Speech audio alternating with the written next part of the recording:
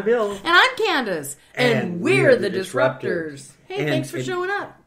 Well, I didn't have anything else to do today. My AA meeting is, for Alcoholics Anonymous and podcasters that shouldn't be on the air, was being postponed today. So I decided to come here instead at the Wild Child Studios to be abused and verbally beat up. Oh, he's playing the victim today. Yes, I am. Yes. So how's that working for you? Well, it's working really great so far. Yeah, I walked around Roger's tomb out there and saw our new replacement and all that stuff. Today we got something exciting to do though. Instead of talking about chicken dinner, we have something really exciting. We have a gentleman here that's going to, our old producer, executive producer, who is starting his own podcast, and he's going to be on our network. And that show is going to be called Empty Plate. Welcome to the show, Chris. Thank you very much. You forgot to even introduce him. Yeah, you forgot to introduce me. Oh, I forgot to introduce him. Yeah. You were too busy talking about chickens and all this other crazy stuff. Well, that's actually apropos because on this show we're going to talk about food. Yeah. And chicken being one of my favorites. Yes. So Roger was your favorite too, wasn't he? We never ate Roger. Roger just... He just passed. An eagle got him. We were helping the ecosystem of the Pacific Northwest. I see, okay. So Roger was a victim. Yes. Okay. I guess I'll let that story roll. So talk to us about the name. Why the Empty Plate? I chose the Empty Plate because the biggest compliment that you can give a chef is cleaning your plate. So I chose the Empty Plate. And that's awesome. Yeah, we're looking forward to hearing it from it. So talk to us about what's going to be on the show. Well, it's going to be an assortment of things. We're going to actually talk about different recipes, how they work, if we've tried them, what do they taste like. We're going to do restaurant reviews. We're going to do kitchen gadget reviews. We're going to review everything food. And really what I want to do is get our listening audience involved. We want them to call in. We want them to text us, email us, whatever they can do to get recipes on. Because did you know that there is a food for every day of the week? No, I didn't know that. When I was a kid, I found out 30 years later that Alpo wasn't baby food. Alpo. That's brutal. That might be what you get when you eat out some places. Oh. So, but you're talking about celebrated food. That there's a celebrated food for every day of the week. Every day of the week, yes. It's a food holiday just about every day of the week. Oh, how fun! Oh, absolutely. So there would be different holidays, different special events, has different types of food. Exactly. Bill would be all over the national, hot dog day. Oh, absolutely. That, you and me both. I think that's wonderful. The National Hot Dog Day. Absolutely. Yes. Mm-hmm. So let's start here. Bill, what is your favorite food? Well, I have a whole Elpo was for a long time, as I mentioned before.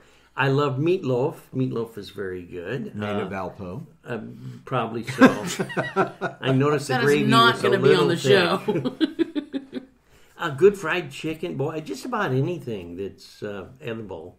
I like different types of dishes. We need to find a place that does a really good chicken and waffles around here. Now, let's talk about that. Okay, chicken and waffles. Let's do that. What would you like to... The chicken is dinner time. The waffle is breakfast. How in the world did they get together? They came up with that because they were coming home from the bar. Absolutely. And they needed sweet, num num num, the waffles. Savory. Yeah, and sweet and so savory. So they came home from the bar. They came up with that. This is a true story, right?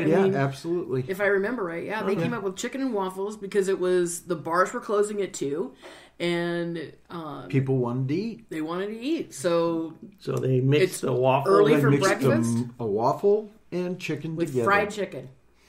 Absolutely wonderful. I'm going to bring that up at our next AA meeting because it's not AA what they're. Meeting. I like to take the. I like to actually. Well, you know what? Thank you. How many years have you been sober? It doesn't look like long enough already. I missed the chickens and waffles and all that. Fried green tomatoes. I didn't miss that. Those are so crispy and nice as a appetizer. Fried green tomatoes. They can be as long as they're done upright. Yes, absolutely. Okra's excellent if it's done right. Oh, and Bill gets See, look at him. Look at his face. Unfortunately, our It's kind listeners of like can't see this face. Sorrento. Sorrento. Yeah, that's that weed out in the yard people actually eat. What is the name of that? Cilantro. That'll work. That Italian Sorrento. Well, no wonder you've been eating the wrong weed. Yeah. I think that's a pepper of some sort. Sorrento peppers. Okay, moving right along with the program. Anyway, Okay, Bill needs to listen to your show because he doesn't even know what an herb is. No. Well, that's okay. I don't That's know. okay. Here's a fun tidbit about cilantro, and that is if you let it grow, what is it? Turns into coriander. There you go. Yep, it's actually Okay, coriander. that's a great tip. Now we'll go to tip number 2. What is whatever you just said? Coriander. Yeah, that's great. Coriander seed. You use it in cooking. So It's yummy. Coriander's yummy. Tastes just like chicken, right? not No, really. it does not. Everybody says it tastes This just is like getting chicken. out of control already. Well, we'll move back to the empty plate now. So, to other topics, you'll be covering different restaurants. You'll be doing restaurant Absolutely. reviews. Yes, we'll be doing restaurant reviews in the local area. Have you already been? I know. Maybe I shouldn't No, you ask the shouldn't. question, but I can't help it. So, are Okay. you already undercover going in and? Oh, you've already got absolutely. some- Nobody knows yet. Although they'll get a good idea of it when I start pulling out my phone and taking pictures. Yeah, when I'm outside the window with a big sign, look at Food Critic inside. I You can need to hardly keep wait. him pent up. Yeah, I think so. He needs to go back to the home. I think you're right. Yeah, they don't serve Elpo at the home anymore. Him and the elbow. I know. He'd probably think that's really good right now. Since he Actually, doesn't they've really improved eat. a lot of animal food since you brought it up. Bill. Yes, they have. And- They really have. You we cook for Patty. Yeah, that's our other executive producer Yeah, we cook for that Patty. has So she 4 feet. We Moving make right sure that her along. food is good in fiber and all kinds of yum Yeah, stuff. Good absolutely. fiber, We feed- yeah. She gets fed really well. So tell us now, you're going to do restaurant reviews. We're going to Uh-huh. talk about recipes. Yep. We're going to look at barbecuing, I would imagine, when that season comes up. yes. As a matter of fact, that's We'll look at- coming up real Very soon. And Yes. we'll be looking at different party you gonna- food and picnic food and stuff. Are you going to cover business aspects of a restaurant? I hadn't thought of that, but we could, I suppose. I mean, this is your business network, but really, I want to cover food. I want to cover how food spans generations and spans ethnic groups and spans. I mean, you can cover everybody. Everybody eats. Everybody celebrates with food.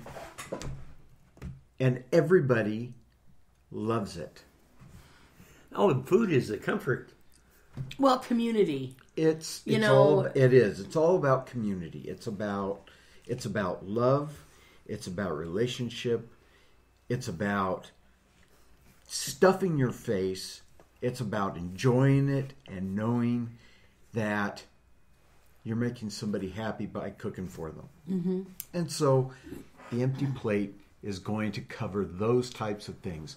And like I said, I really, really, really would like the listeners to send in their recipes because Where can they send that right now? Right now, we don't have a place, although we could send it to... You can text it to me at 253-961-7545, or you can send it in an email to my business, which is Chris at WLDCHILDGRP.com. Wild Child Group. Chris at wildchildgroup.com. And that's CHRAS? That is CHRIS. So now we're talking about foods in general. So there's different types of recipes, I know, and different types of taste in food. How about vegetarian dishes? Absolutely. How about them? You're going to have a little bit of that on the show, Oh, too? yes. We're going to have right. vegetarian. We can do and vegan. Vegan. There's another Absolutely. one. I know the listening audience would like to know the Hey, difference listen, between some the of two and what's going on. that stuff is just absolutely wonderful, and you can really sink your teeth into some of it. I mean, you can. Well, and really go also, wrong. I think that, people will drive to a great restaurant. I mean, you and I have driven. I mean, we drove all the way up to Woodby Island to visit Christopher's. Yep. We will be covering Christopher's. And so the fact of the matter is that, that's what, 2.5 hours away. Mm-hmm. And we were more than one. We drive, we've driven to Seattle for Red Mill Burgers. Absolutely. North Seattle. So people will travel if there's a great restaurant. That's why whenever restaurants go out of business, I have to wonder, because I know for a fact that people will travel to eat off of their plate. Absolutely. And so, it's really to take the family out and have a nice meal. People look for those type of restaurants. Well, holiday times. The cost that you're in. I mean, we're not talking going through the drive-through, on a dollar menu, but I mean the cost of serving a good dish. It's an investment, and I mean you're looking at least. On average, I think we spend $100 on average. If not $100, we can sure get close. To $100 bill. And so, it's all relative, but it's an experience. When I go into a restaurant, I'm looking for an experience. I'm looking for the food to be vibrant and wonderful. Fresh. And not microwaved. That Not word is, microwaved? that's the M word. No, we don't. Oh, we don't my. do microwaved food. That's... If I went into McDonald's with $100 appetite, can you imagine how long it would take me to eat But all it that isn't food? I thought you didn't like Alpro anymore. I don't either. No. But they put it between the bun with ketchup. even bar food doesn't have to be microwaved. No, there's good bar food. There's good. Yeah. There's excellent. Actually, up here, some of the best food I've ever had is in a bar. Mm-hmm. Yeah, well, the Mill does all their stuff farm, right? Farm to table. Yes, they do. We've eaten up there a few times. Yes, and we have. That bar food was outstanding. Yes, it was. It was very, very good. She does nice, and the chef is really good at what he does. Mm-hmm. And it's And a nice middle. family. It's a middle of the mill type of restaurant. It's Mm-hmm. not real expensive, but it's not real cheap either. So It would be fun to see if we couldn't get the chef and maybe the owner on the show. we are going to have some of the restaurant owners and chefs come in, and we'll do some. we ought to interviewing and- we ought to just take our microphone and our equipment and go to their restaurant and set it up. Well, we should. That would be fun. Yeah, that would be a lot of fun on the I show, think- live right from the mill or something of that nature. Yeah, I think that would be real fun, actually, and they'd probably get a kick out of it as long as they knew we were coming. You don't. well, right. But don't we'd set it spring up. it on it them. would be.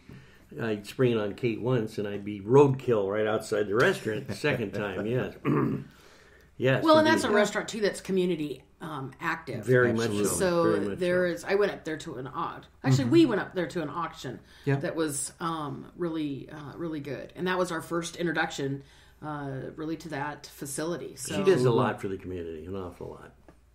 And there's a lot of good restaurants that do an awful lot. Stackers, the hamburger joint, they do a lot. Ferrelli's, I want to make sure I say that correctly. Pirelli's Pizza, They do. yes. They do a lot for the Excellent community. pizza. They make a nice gluten-free pizza, too. It's gluten free. That's something else we can talk about on the show. Yeah?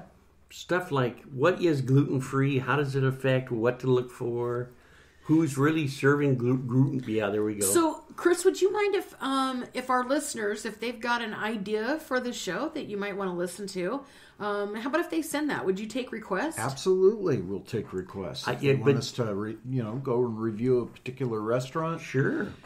then yeah, I'm up for it. The only request I think is in your case is that when they write out their request to send it to you, not to wrap it in a rock and throw it through your window. Use the mail or the email service. Well, Bill's actually, dentures we'll- are slipping. Did you hear that? Yes, Yeah, I they did hear that. It And I fell was just right going to to the say floor, that yeah. the rocks can go to Bill. Yes. Well, okay. I just wanted to bring that up for our audience. This sounds like an exciting show, and we're going to have more information coming up very shortly. Absolutely. We're working on a website right now, so be looking for that. Be looking for that. Because we're going to have all kinds of things. And we're going to post the food of the day, and we're going to have some recipes that go with that.